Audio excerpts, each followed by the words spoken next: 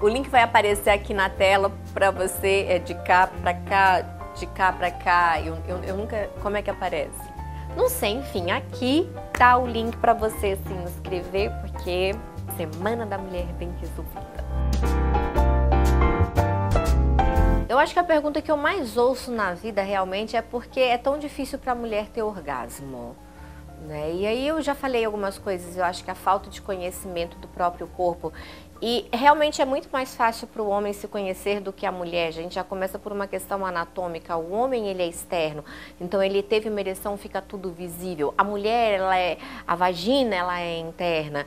Até hoje tem gente que questiona se ponto G existe, se não existe. A lubrificação é diferente, então já se torna um pouco mais difícil. Outra coisa que dificulta bastante é que o menino, ele é sempre incentivado, né? Aconteceu uma coisinha diferente, aí, ó, meu filho vai ser garanhão, vai ser pegador, vai ser isso, vai ser aquilo. E a mulher não, a mulher assim, não pega, não toca, não bota a mão, menino é sujo, é errado, é pecado, é proibido, fecha as pernas, senta direito. E isso gera bloqueios, né, na gente. Aí, de repente, eu acredito que a mulher, assim, ela é criada dentro dessa bolha e, de repente, ela começa a ter uma vida sexual e, puf, ela tem que sair dali de dentro daquela bolha, num passe de mágico, saber de tudo, onde é que funciona, onde é que põe a mão, como é que vai, como é que não vai, e gera essa confusão muito grande, né? Eu acho que a gente vem de uma geração, a gente está numa geração bem conflitante, porque a gente veio de uma época de repressão sexual muito grande, e agora a gente está numa fase de liberdade sexual muito grande. Aí eu vejo que muitas mulheres ainda estão muito perdidas com essa liberdade. O que fazer com essa liberdade sexual? Como agir com os parceiros diante dessa liberdade sexual também muito grande. E aí fica muito perdida. Segundo, a neura, né? A mulher é muito neurada, ela é muito preocupada com coisas que não deveriam estar preocupando ela naquele momento. Ela vai para a hora da relação, aí ela preocupa com os filhos, com os vizinhos, com o chefe, com o relatório, com celulite, com estria, com luz acesa, com luz apagada, é tanta coisa que ela não consegue se entregar para aquele momento. E aí, se a gente não entrega, realmente não acontece. E aí a gente volta naquela coisa, né? Autoconhecimento é fundamental. Saber dizer o que gosta e, principalmente, saber dizer o que não gosta na hora do sexo. Muitas mulheres têm medo, têm receio, têm vergonha, fica com medo de que, se falar, o cara vai achar ruim, aí ele vai me largar, aí ele vai me trocar. E isso aí é a maior prova de falta de autoconfiança que uma mulher pode ter. Aí, realmente, eu acho que hoje em dia tem uma cobrança muito grande. A mídia cobra uma coisa muito grande da gente, aí você tem que ser aquela mulher do Instagram, aquela mulher da capa da revista, aquela mulher tudo, aquela mulher sarada, não sei o que e tal. É difícil mesmo aí, assim, essa cobrança da mídia, essa cobrança das próprias amigas, né, que não sabe falar de outra coisa a não ser de dieta, de regime e de não sei o que. Cara, tem hora que cansa isso, é um saco. Obviamente a gente tem que se cuidar aí, assim, mas não é aquela cobrança maçante, sabe? Um homem bom de cama, eu acho que é aquele homem que se preocupa com a parceira. O homem ruim de cama é aquele que vai ali, que ele tá ali só pra se satisfazer. Esse daí, ó, ele tem a vida contada. Tipo, ele ficou com aquela mulher, é só aquela vez. Olha, se ela for inteligente, ela fica com ele só uma vez. E vou te dizendo, ela sai falando mal dele pras amigas tudinho, porque ninguém merece. Falta de autoestima. Né? Não se conhece, não sabe o que quer da vida, aceita qualquer merda. Não pode, minha filha, você não pode aceitar qualquer coisa nessa vida, não. Ai, Cátia, não tem homem bom no mundo. Tem, minha filha, tem. Tu que tá procurando num lugar errado. Cadê ele? Onde é que ele tá? Eu não sei, mas que ele existe e ele existe. A mulher, a gente tem aquele negócio do príncipe encantado que vai chegar num cavalo alado, com a capa vermelha. Não, para com isso, bota o pé no chão aí também. Tem o homem que fica cobrando, o homem que fica comparando, e não só o homem que compara, mas a mulher que se compara também, né? Aí ela fica bem assim, ah não, porque a minha amiga teve um orgasmo que ela tremia as pernas, que revirava os olhos, que fazia isso, aquilo e acontecia. Gente, a mesma mulher pode ter orgasmos diferentes, pode ter orgasmos em intensidades diferentes com o mesmo parceiro, orgasmos diferentes com parceiros diferentes. Então, se a mesma mulher tem orgasmos diferentes, imagina mulheres diferentes. O que funciona pra mim não é o mesmo que funciona pra você, o que funciona pra você talvez não vai funcionar pra mim, né? Mas a gente sabendo como a gente funciona, aí fica bem mais fácil chegar lá. Não é porque ela tá que ela tem um marido, que ela tem um namorado, que ela tem um parceiro, que significa que ela sente que ela tem um companheiro. Uma coisa é você ter um parceiro, outra coisa é você ter um companheiro. Acho que são coisas bem distintas. E a mulher, para ela se sentir completa dentro de um relacionamento, acho que a gente tem que ter um companheiro. Um companheiro é aquele cara que é teu amigo, é aquele cara que te escuta, é aquele cara que te dá afago, que te dá carinho, que te dá atenção, é aquele cara que faz você se sentir especial aí, né? Mulher, a gente precisa disso, por mais que a gente seja independente hoje em dia, que eu acho que a gente tem que ser mesmo, por mais que a gente saia, vá, trabalhe, faça mil coisas ao mesmo tempo, como a gente faz todos os dias, e eu sou uma mulher muito acelerada, então eu preciso mesmo disso daí. Mas tem aquela hora que a gente quer chegar, quer ter um carinho, quer ter um afago, tem aquela hora que a gente quer se sentir frágil, se permitir sentir frágil, né? Porque eu vou te falar, você ser forte a vida toda, o tempo todo, o dia inteiro, às vezes cansa. Tinha dia que eu falava, gente, eu só queria poder deitar, relaxar e saber que se tudo der errado, vai ter alguém para poder tomar conta de mim.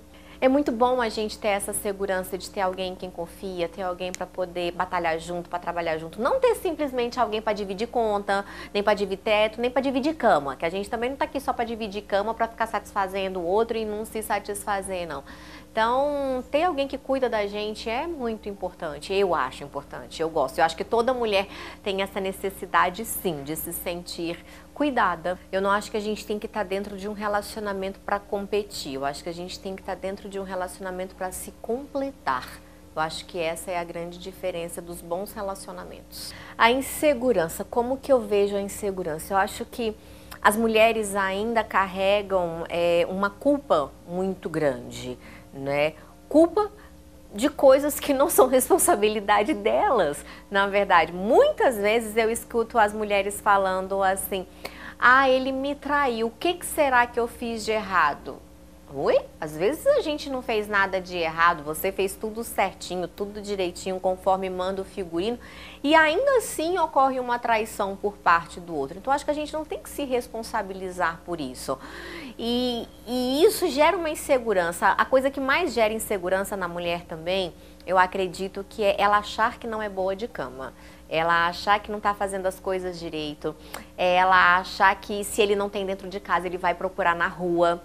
E aí, quando ela tem a segurança de que faz direitinho, de que faz ali não só o beabá, mas o resto do alfabeto todinho, cara, isso dá uma segurança pra gente muito grande. Rotina, né, gente?